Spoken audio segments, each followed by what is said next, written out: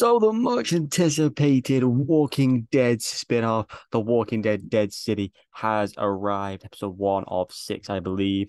The Maggie and Negan centered storyline. And I have a lot to talk about, pros and cons, because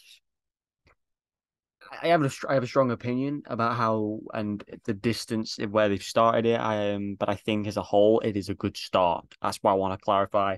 Spoilers ahead. Do hit the subscribe button if you're new. Obviously, we're getting slightly back into the channel.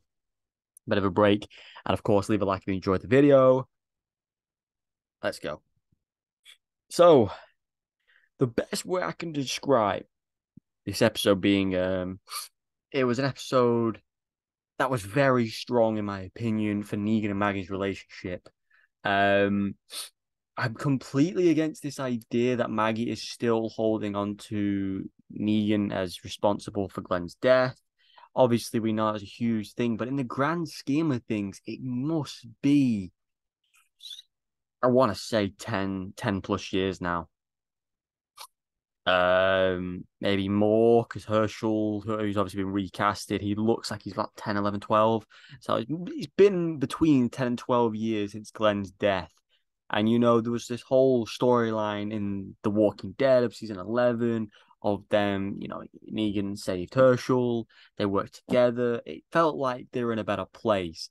And it almost seems like they've hit they put a stop on it, and they've restarted that storyline up to make a reason for these two to have a bit of beef and possibly resolve things by the end of the show.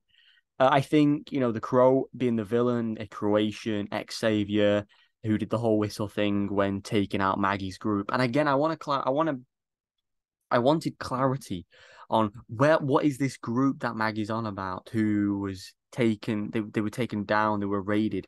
Why isn't Maggie at Hilltop? Why isn't Maggie at these places that we know are secure, have the main characters, have hundreds of, maybe thousands of, well, yeah, they have thousands of people that we know from the Commonwealth and Hilltop, and I don't understand that she was in this random place and only she was raided. Herschel was taken a month later, and it's a random savior that Negan once worked with. Um, and this whole thing with the marshal in this episode, a random bar in this area not far from New York has got random people with no walkers or groaners that they would call them. They're just doing normal stuff that they were doing pre-apocalypse and just dealing with getting booze like it's nothing. The marshals walking around arresting people and sentencing people to death like it's still the old world. The lack of connectivity from this episode to the end of the season 11 and how it ended and the perfectionist of it, I think it's so disjointed. Like, I think Negan said something about it's been a year or something, so it might be a year since the end of the finale. They sort of brushed over Annie and the baby's fate, which I'm pretty sure will get clarified in this episode. I loved how Negan pointed out that he isn't the only person to take a father out of this world. Maggie's probably killed multiple fathers and mothers to other kids and never really thought about it. And I just found it to be Jeffrey D. Morgan and Lauren Cohan were brilliant in this episode. Jeffrey D. Morgan's going to be the reason why the show is successful, in my opinion. He's so charismatic. He knows how to drive a scene. I think, when the walkers are falling from the sky, it was really cool. The visuals and shots of the streets and of the Manhattan skyline, of the shots of the Empire, of the bridges, the zombies, I think the quality seems to have definitely increased a lot.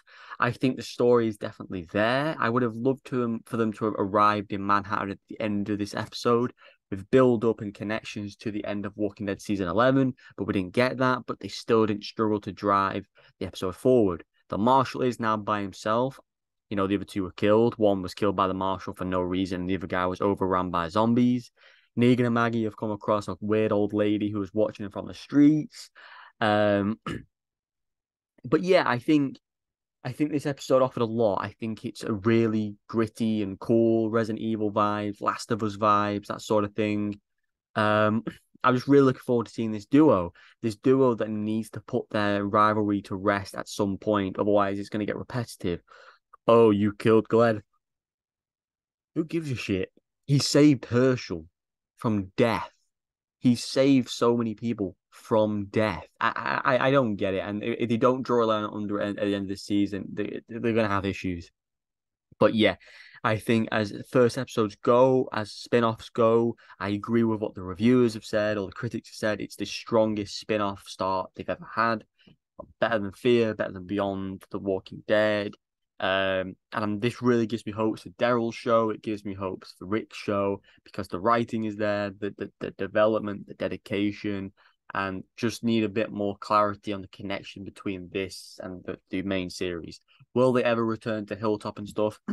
We don't know. We know the girl who was with Negan is at Hilltop, but again, it depends whether she'll ever appear again. So yeah, and the future, the trailer showed at the end was really cool. It looks like a lot of tension. I think the Croat is definitely a cool villain. I'm looking forward to seeing Negan versus the Croat and why the Croat left the Saviors. I would definitely love